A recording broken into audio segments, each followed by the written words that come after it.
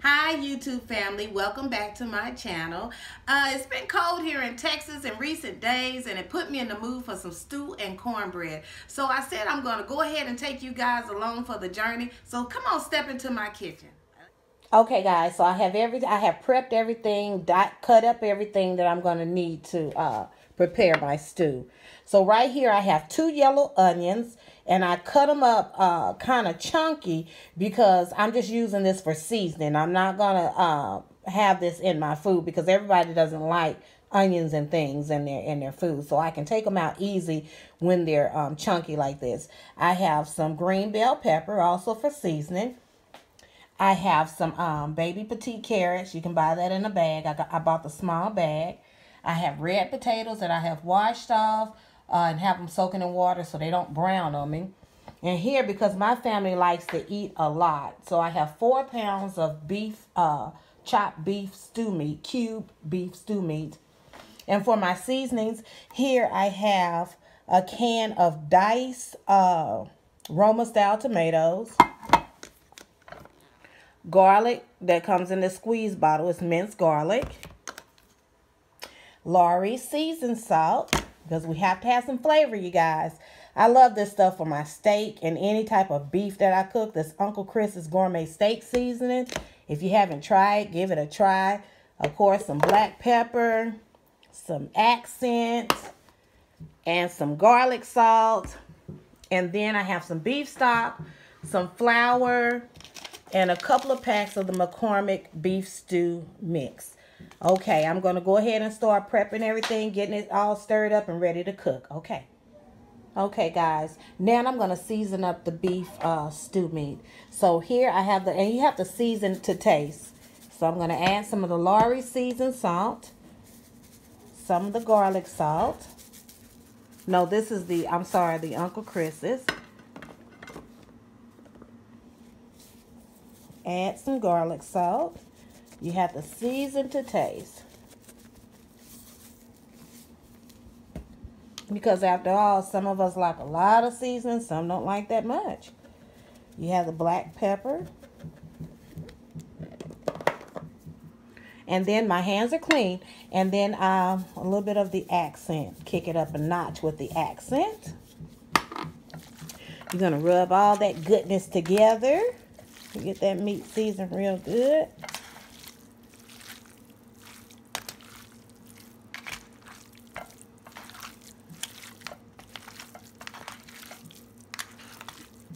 Rub all that together. Okay, give me 1 second. I need to wash my hands because I'm going to season this half of the meat that I tossed up to the top. Okay, guys, once you have tossed everything and you have the meat that was on the bottom, you have tossed that to the top, you're going to do the same thing. I got some of my Uncle Chris's seasoning here. Spicy. Some of the Lawry seasoning salt. Some of the garlic salt.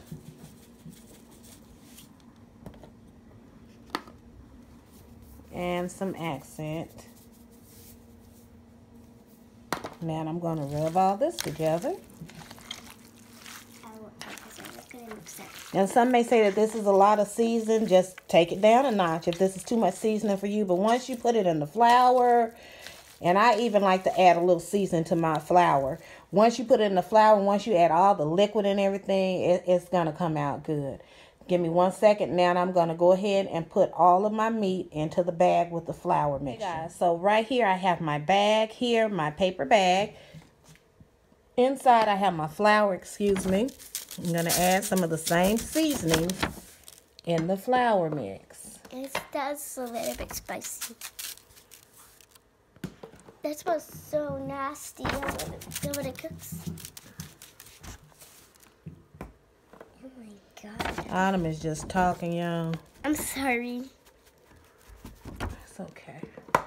Okay, so now, guys, I'm going to go ahead and add first, I'm going to shake all my little seasonings together. Ooh, made a mess. Okay, flour is... Okay, so now here you're going to add the meat into the flour. Sinking out. I got some.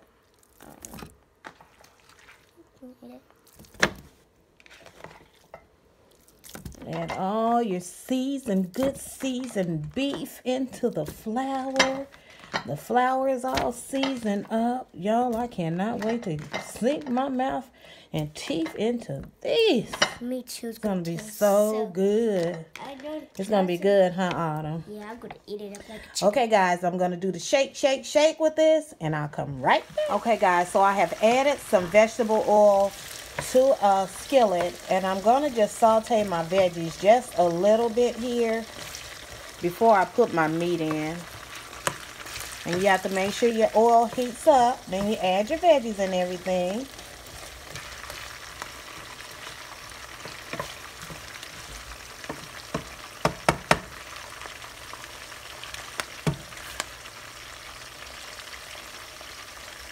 Give me 1 sec. This is how the meat should look. My meat is fully coated. And then I'm going to add my meat to the veggies, and I'll get right back to you guys. What I'm doing now, I'm just kind of browning my meat a little bit. You don't want to fully cook your meat. And I have my onions and bell peppers in here. I'm just kind of browning it a little bit. Then I'm going to put it in the pot. And another tip is I have this, this is really a cutting board here, but it's perfect when you can use this for a spoon rest, because sometimes the spoon rests are so small, but this works perfectly for me. So I'm going to go ahead and brown all my meat up and everything and put it in the pot. Okay, and I'll get back with you guys. I love you. Already looks good, huh? It smells outstanding. Okay, guys, I have browned my meat in the oil and my onions and bell peppers. Now I'm going to take, and I didn't cook the meat. It's a difference. I just kind of, browned it on both sides. Now I'm going to take my beef stock and I'm going to add it to my Dutch oven. Add it to the beef.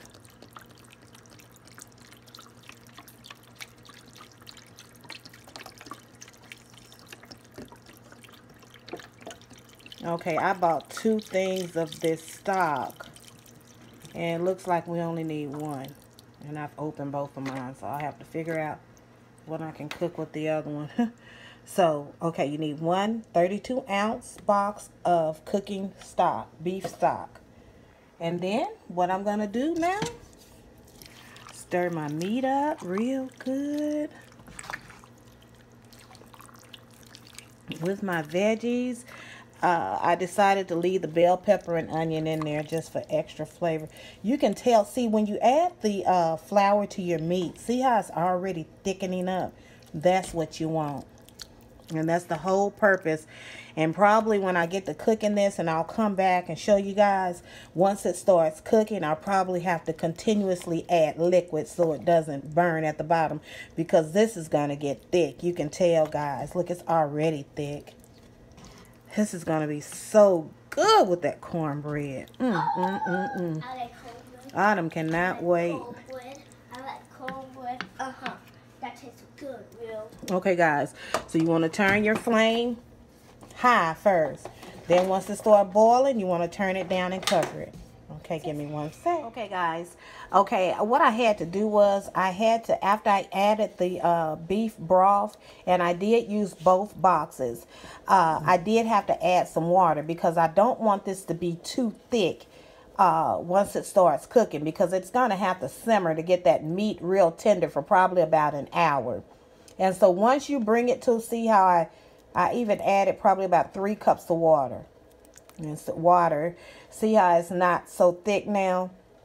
So what you want to do, once it starts boiling, you want to turn your pot down on low, well, medium heat, and cover it up.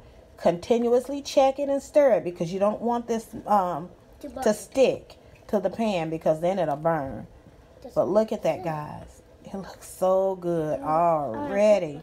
I just want to pour and you see it's still kind of thick, so I might even have to add a little bit more water.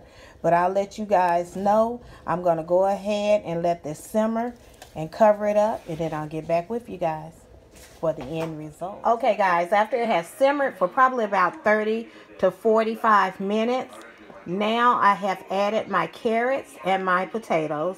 I've stirred those in. Doesn't it look good? Oh, with some cornbread, guys. So let that simmer. I'm going to check it in about 30 minutes to see how far we have to go. Okay. The reason why you don't add your carrots and potatoes in the beginning is because you don't want them to turn to mush. Okay? Okay. I'll get back with you guys in a minute. Okay, guys, I just want to give you an extra little tip. I didn't have time to babysit this pot and keep stirring it and stirring it. So what I did was I set my oven on 400, put it in the oven. And look, guys, that way you don't have to worry about it sticking. The gravy is thick. Just like you want it for beef stew. So good. It looks good, Autumn. Yeah, because it kind of looks like and also, if you want to, have you ever noticed be quiet, Autumn. Have you ever noticed gravy when it has a real pretty rich brown color? Well, this is another tip. I added a little bit of this little baby here, this browning and seasoning sauce. And it made it that real pretty brown color. My beef is tender. My potatoes and carrots are tender. So now I'm going to take this out of the oven and we're going to head on over to doing the cornbread. Okay, guys, now I'm getting ready to fix the cornbread. And I love Jiffy's. It's easy and it's good. So the directions on the side is pretty self-explanatory. For each package or box of Jiffy's, you need 1 egg. I'm going to do 2 boxes, so I have 2 eggs. You need 1/3 cup of milk. I have 2/3 cups of milk. And for a little extra, I add just a little bit of sugar. So you want to put your contents in the bowl.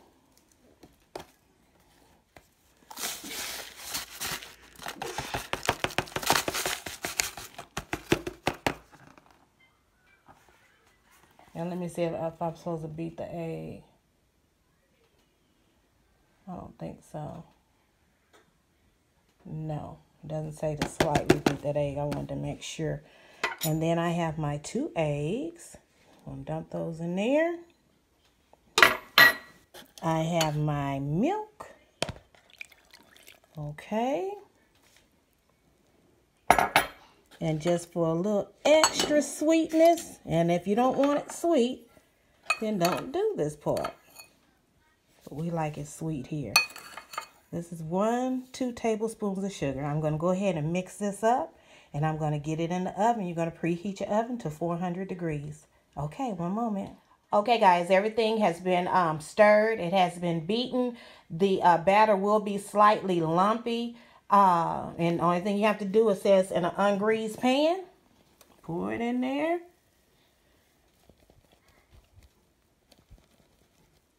Let me go ahead and pour this in. I'm working with one hand. Hold on for one. Okay, guys, I have it poured in my pan. Shake that pan a little bit so it'll be evenly covered in the pan. Just like that.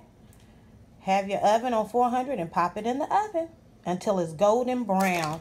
I like to leave mine. It says here 400 and it says 15 to 20 minutes. So if it's not golden brown in 20 minutes, I leave mine in there probably for an additional 5 minutes. Just you be the judge of it. Okay, guys, it's golden brown. It was in there probably about 20 minutes. I'm going to go ahead and take it out. Give me one. Okay, guys, so now I'm going to add some butter to the top of this. If you are trying to watch your weight, I suggest you have this meal on your cheat day. Because this is going to, oh, look at that. Oh, so good. Give me 1 second to get everything buttered down and plate it up. A couple of things I just wanted to come on and let you know that I omitted from the recipe. I did not add the diced tomatoes, and I did not add these beef stew packs. Why? Because it was so good without those. We didn't need those. And while it was in the oven, I added, I don't know if I told you guys, but I did add some of the garlic along with the browning sauce. Now to taste. Okay, so here's the finished product. I have my cornbread on the side. It's nice and thick. Oh, have me a nice cold glass of soda. So good, I want to eat it. Oh, it looks good, Autumn. Okay, now for the taste test. Get me some meat on there, some good tender meat, potatoes. Blow it because it's piping hot.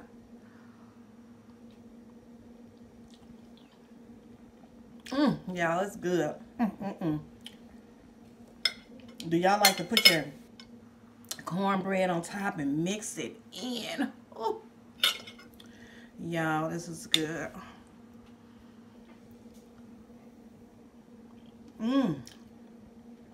Well, guys, I'm about to dig in.